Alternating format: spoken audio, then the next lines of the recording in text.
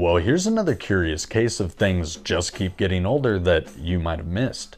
A new study in the Journal of Science Advances is pushing back the timeline of the earliest known toolmakers by over 500,000 years, completely throwing into question and rewriting everything we thought we knew about human advancement. So, what exactly does this mean for us? Well, let's dive in and find out. Researchers traced the origins of the rocks used to make some of the earliest known Aldewan tools, the oldest widespread form of stone technology, and to their surprise, they found that the tool makers at the Nyayanga archaeological site in Kenya transported stones up to 8 miles, more than 2.6 million years ago.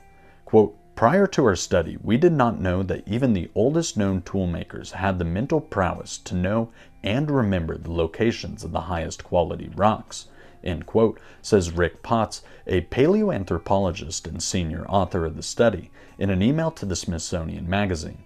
He continued, quote, "People often focus on the tools themselves, but the real innovation of the Aldewan may actually be the transport of resources from one place to another," end quote.